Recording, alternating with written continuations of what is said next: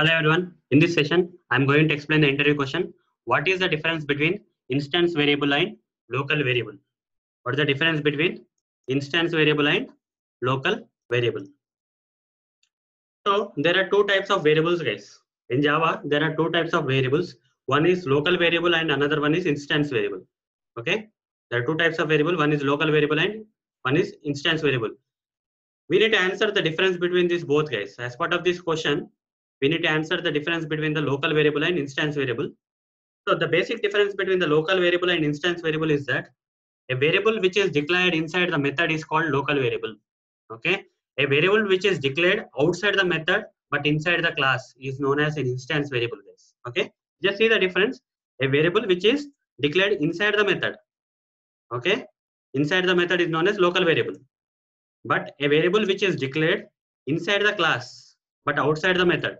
Here inside the method, here outside the method, guys. Okay. It's directly under the class. It's inside the method. Let me show you the difference practically. Okay. So I will write, if I create a variable which inside a method, main is one of the methods in Java, right? Right. This is a method, guys. This is a class. This is a class. This is a method. If I create a variable inside the method, that variable is known as local variable. Okay. Int a is equal to 5. System.out.println. So here, since I am declaring the variable a inside the method, inside the main method, that's why this particular variable is known as local variable. Okay, let me run this code. It should print 5. Okay, it printed 5. Guys, here the scope of this variable a is only up to this method, guys. Let's say if I create one more method, public static void xyz method. Okay. Now if I try to print this variable a here, okay, you will get an error, guys. Already you are getting an error. A cannot be resolved to a variable. That means the lifespan of this local variable which is declared inside this method, this local variable is up to this method only, up to this main method only. Outside this method, it cannot be accessed. You see, local variables cannot be accessed outside this the method in which it is declared. Right? Now, guys, what if I declare the variable directly under the class? Okay, not inside the methods, directly under the class, but outside the methods. Outside the methods.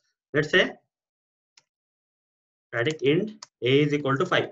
Okay, here the variable a is declared directly under the class and outside the methods. Right?